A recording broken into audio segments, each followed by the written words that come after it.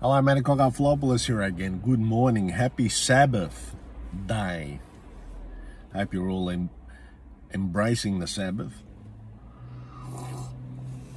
I think we've been embracing the Sabbath now for last fucking 200 odd days, whatever. Embracing the Sabbath means you do fuck all. No technology, but I guess by definition, I'm breaking the Sabbath code, but what are you gonna do, eh? My eyes are blind, but I can see. Fuck it out. Need to get some fucking vinyl on my hands, fucking quick, snappy. I know you can buy shit online and stuff like that. You can just fucking a few clicks away and get it delivered to you, but it's not the same.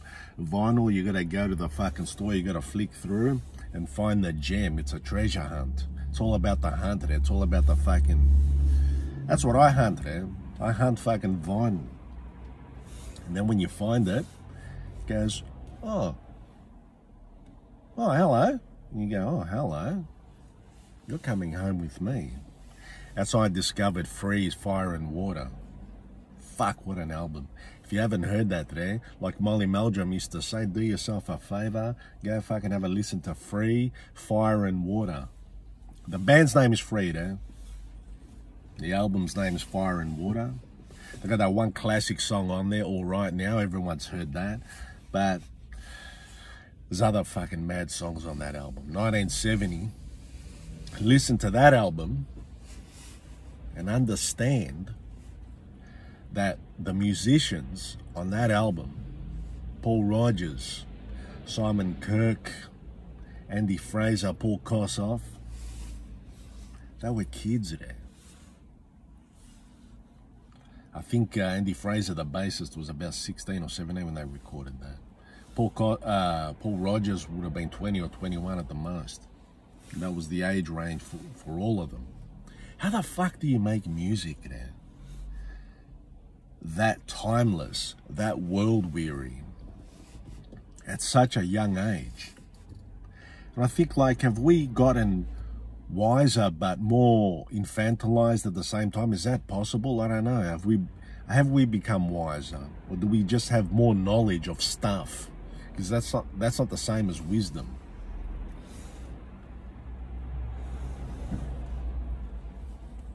Go look at all your fucking classic albums.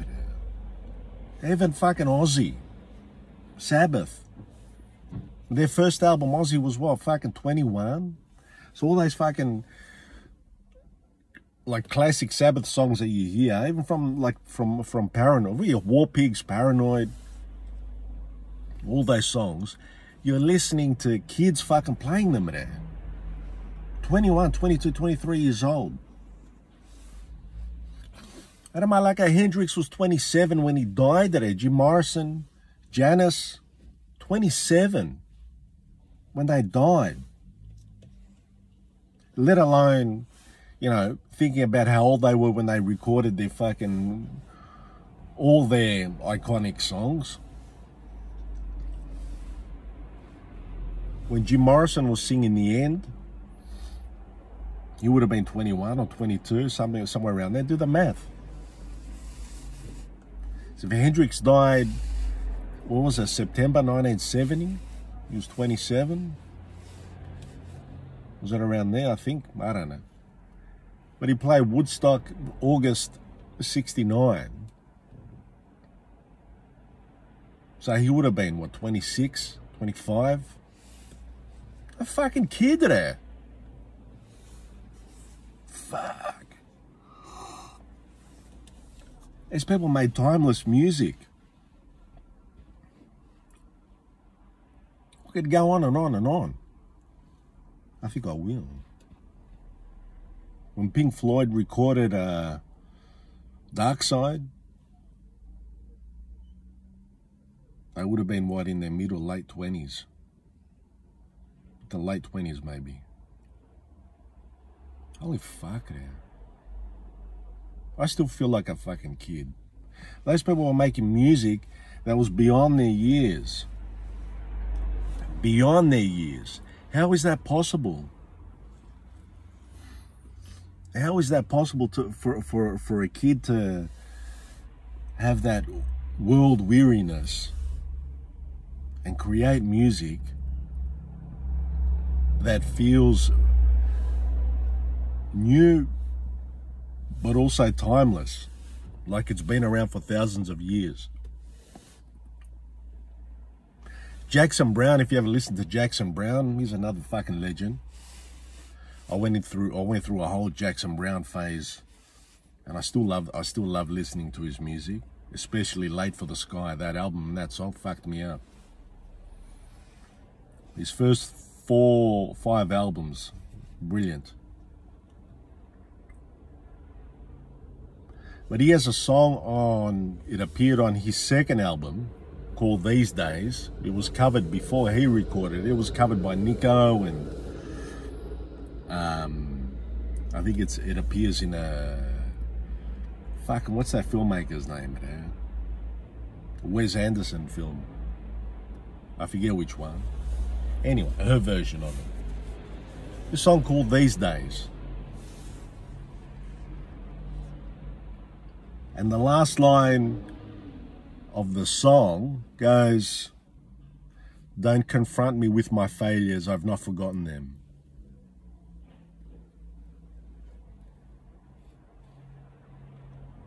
Don't confront me with my failures, I have not forgotten them. Sounds like a 60-year-old looking back on his life and going, I still don't.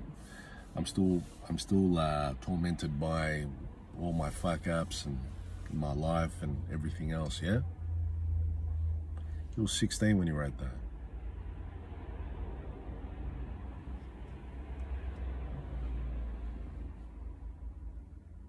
'15 even.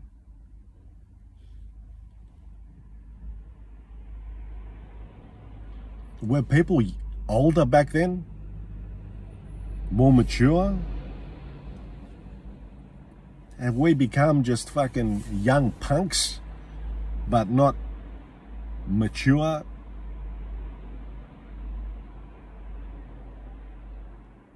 Like, not more mature? If I should... fucking losing it though.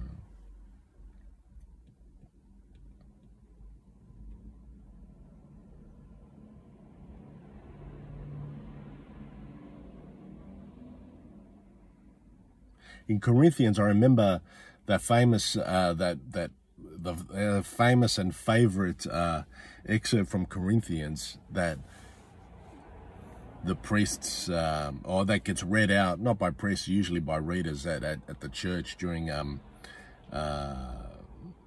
know, Catholic, Anglican weddings, I think it is. The letter from St. Paul to the Corinthians, you know, if I speak without love, I am simply a gong booming or a cymbal clashing. I think I've spoken about this before. If I speak with all the eloquence of angels and I have knowledge, if I basically saying if I don't live in love, then I'm just a fucking, it's all nothing. It's all for nothing. So in part of that passage is saying, if I could know everything, understand everything, all the knowledge, have all the knowledge, yes, understand everything else, but without love, now what the fuck's it all for? And that's a hard thing to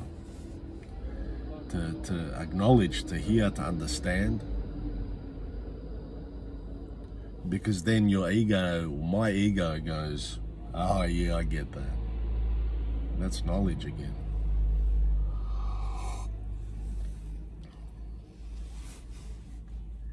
It's very hard to live in love, because it leaves us vulnerable. But these musos, artists generally, put themselves on the line in a different capacity. Well, that's not to say that their fucking love lives or whatever, or the way they live their personal lives is perfect. It's anything but. But we reap the benefits of that.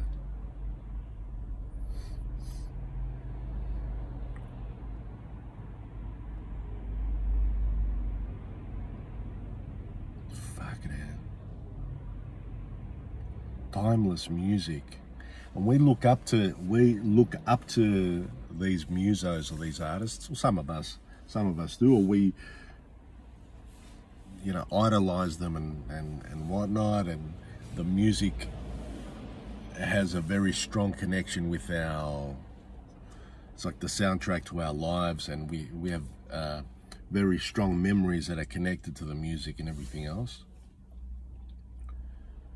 And maybe when we heard the music for the first time, we were young, you know, 13, 14, 15, 16 years old, maybe even younger.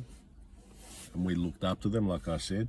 But they would only have been, when they recorded that music, 5, 6, 7, 8 years older than us, maybe.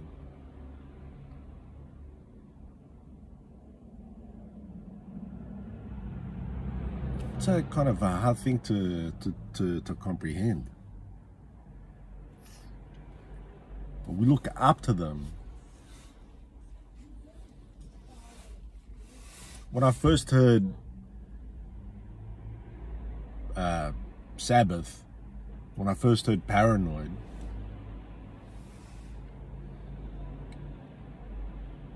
I might not have even been 16 yet. I might have been 15. And that was around 1990. I hadn't had my 16th birthday yet.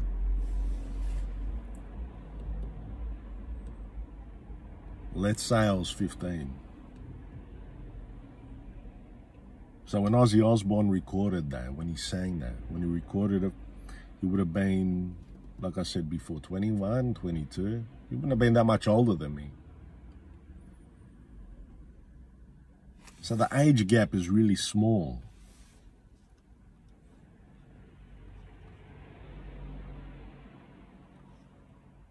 But the gap between where we are at the time and where we place these artists in our imagination it's another universe.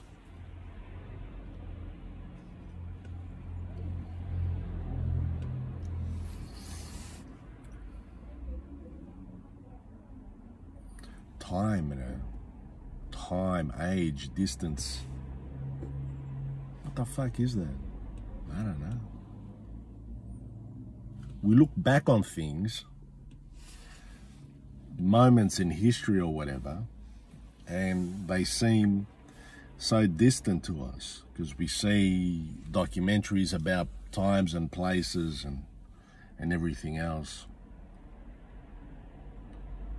And it seems like another lifetime away, another world away, another universe away.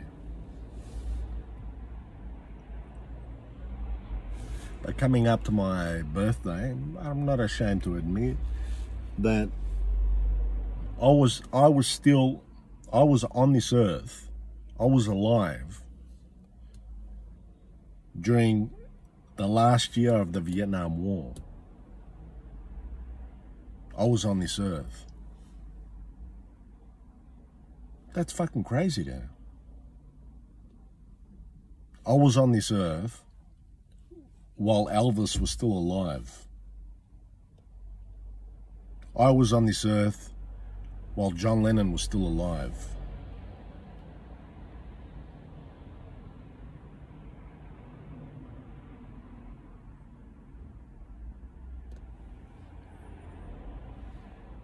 I was here for that.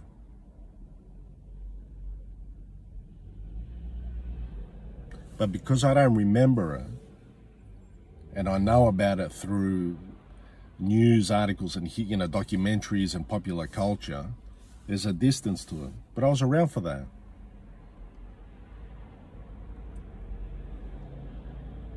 That blows my fucking mind today. Have a think about it with yourself.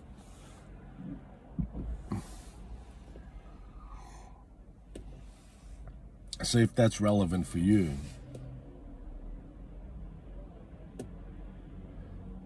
Because it probably is. It probably is.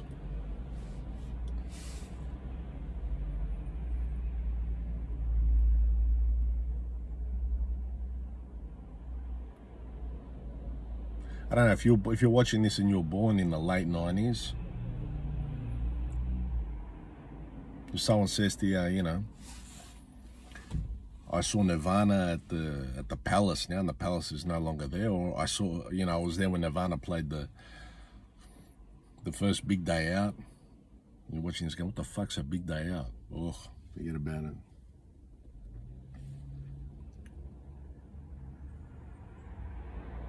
I don't think it's the same. Now, people have said that to me, like, you know, I was at one of these fucking Big Day Outs or Soundwave, one of those a few years back, and I was walking around with my Sabbath t-shirt, as per usual. Someone walked up to me, an old geezer, and he goes, oh, I saw Black Sabbath at Festival Hall in 1970, whatever it was. And I went, fucking hell now. You saw him here at Festival Hall. These things happened.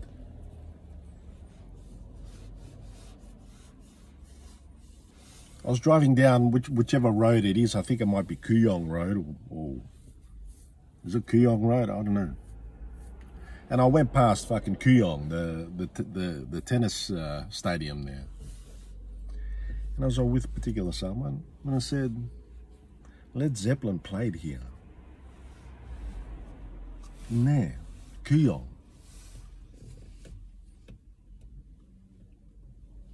These places are iconic.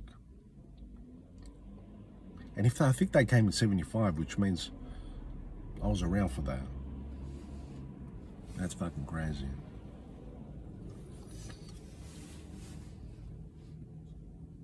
What is our relationship with time and age?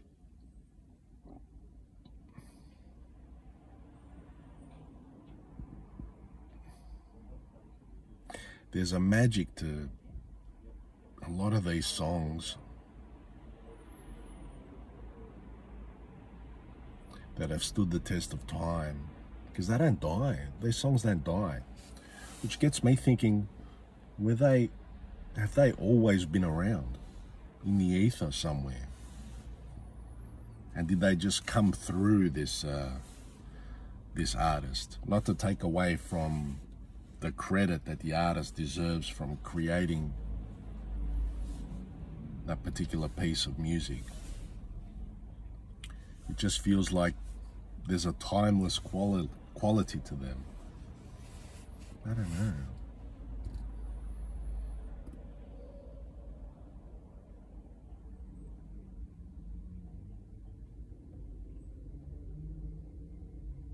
And even now, I listen to that same music. I'm fucking twice the age of these cunts when they fucking recorded it. But I've still in my head fucking idolized them like they were, like they're, you know.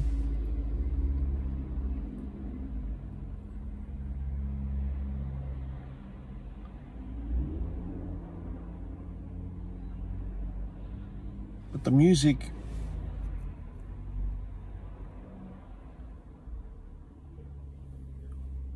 has an element to it that when you listen to it, you go, how the fuck did they do that? Where did those ideas come from?